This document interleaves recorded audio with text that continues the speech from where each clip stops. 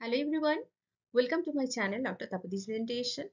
Today topic of the presentation is assays of antioxidant properties in vitro and in vivo. My last video I have discussed about free radicals and antioxidants. I have discussed about various types of antioxidants. You should watch that video. Let's focus on today's discussion. The antioxidant property of a compound can be determined by its five main characteristics. First one is hydrogen or electron donating potential or reduction potential. Second one is fate of the resultant antioxidant derived radical compound. Third one is unpaired electron stabilization and delocalization capacity. Fourth is reactivity with other antioxidant compounds. And fifth one is the transition metal chelating potential. Numerous analytical techniques are available to measure the antioxidant property of samples obtained from food, plant, or synthetic antioxidants. Above 19 in vitro and 10 in vivo methods are currently in use for the estimation of antioxidant properties of different samples. However, antioxidant activity must not be tested on the basis of a single method because no single index is considered sufficient to determine total antioxidant property. In vitro assay methods can be classified into three groups. First one is assays by single electron transfer reaction or redox assays. Second one is assays involving hydrogen atom transfer reaction or free radical scavenging activity assays. And third one is other different assays. Single electron transfer reaction can be three types.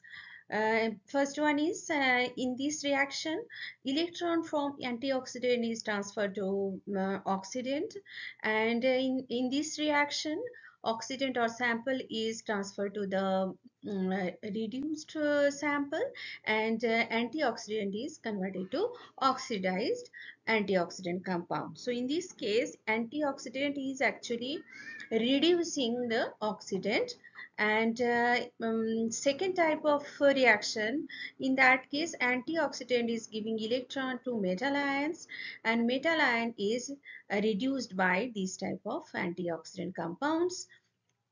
Now examples of first category of reaction are DPPS or diphenyl 1-picyl hydrazine radical scavenging property. Second one is TEAC, that means Trolox equivalent antioxidant capacity, or ABTS radical cation, that means 2,2' azinobase 3-ethyl benzothiazolene 6-sulfonic acid scavenging property. Examples of second category are first is FRAP or ferric ion reducing antioxidant properties, copper reduction capacity, TPC or total phenolic contained acids by Folin Siokalju reagent. Second category of in vitro assays, that is assays involving hydrogen, remember hydrogen atom transfer reaction or HAT, or free radical scavenging activity assays. In that case, most of the cases, hydrogen from antioxidant is transferred to radical compound, and radical is transferred to radical is actually converted to non-radical compound by these types of antioxidants. Examples are ORAC means oxygen radical absorbance capacity, TRAP means total radical trapping antioxidant parameter, IOU inhibited oxygen uptake, inhibition of linoleic acid oxidation, inhibition of LDL oxidation. ABTS radical cation scavenging activity and DPPS radical scavenging property. These are coming under mixed states. That means the transfer of both the hydrogen atom and electron. Examples of other in vitro assays are oxygen radical anion scavenging capacity assay, hydroxyl radical scavenging property assay, H2O2 scavenging property assay, singlet oxygen scavenging capacity assay, and peroxynitride scavenging capacity assay. All of these in vitro assays or analytical methods are based on color change occur due to chemical reactions. So these are all spectrophotometric methods. Let's know about names of in vivo assays for the determination of antioxidant properties.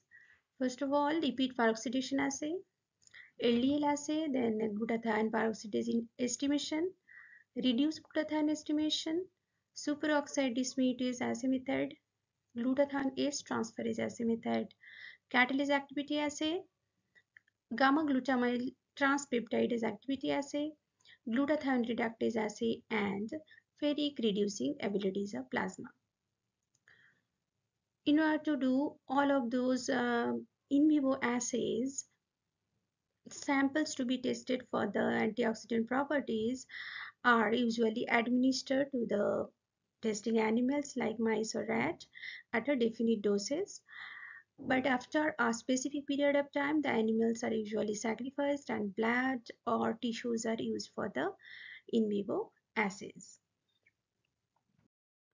Among all the in vitro assays, DPPL radical scavenging property is most popular because this method is rapid, simple, and inexpensive in comparison to other test models. ABTS radical cation scavenging property is applicable for both hydrophilic and lipophilic antioxidants. Among all the in vivo assay methods, lipid peroxidation assay method is most popular. Again, I want to mention that various analytical methods are available to measure the antioxidant property, but antioxidant property must not be tested on the basis of single method because no single index is considered sufficient to determine the total antioxidant property of any sample.